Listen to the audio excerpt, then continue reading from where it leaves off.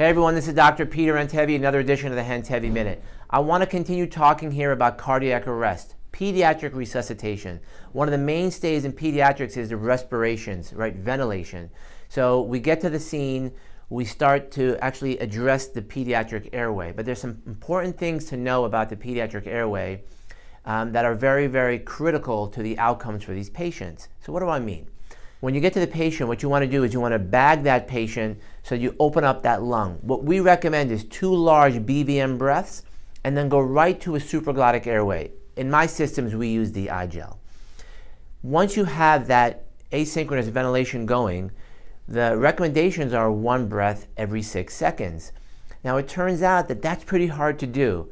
A study just came out from an ICU, and they noticed that even in the ICU with pediatric cardiac arrest, they were bagging with rates in the 20s and 30s. Not one child out of the hundreds of children had a rate that was according to PALS guidelines. What does that mean? It means that most of us, when we're in the scene, or even in the emergency department, we tend to just hyperventilate the child. Why is that bad? Every time you provide a positive pressure breath to these children, you're squeezing down the heart, the RV's not filling, and therefore they're not getting any output during your chest compression. This is dangerous for the patient. That's number 1.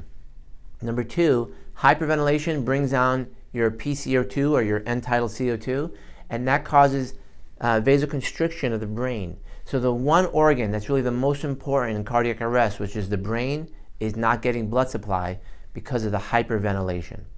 Now, I would really highly recommend that everyone be using an EndTidal CO2, not just after ROSC, but intra-arrest. As the patient is in arrest, get an EndTidal on there, so then you can see if the patient's EndTidal is at 100, then yes, you have to ventilate faster. But you should never be bringing that EndTidal down below 35. And if you have a 50 or 55, that's probably okay. So pediatric ventilation and oxygenation is very, very important. Learn how to BVM, learn how to use your adjuncts, OPA, NPA, learn how to have a supraglottic airway, whether it be the King or the iGel or the AirQ, any one of those. But once you have that airway in, understand the mechanism of what you're doing, understand the physiology. This is going to get more kids back to life. It's very, very important. Thanks for your time. This has been Dr. Peter Handtevy with another edition of the Handtevy Minute.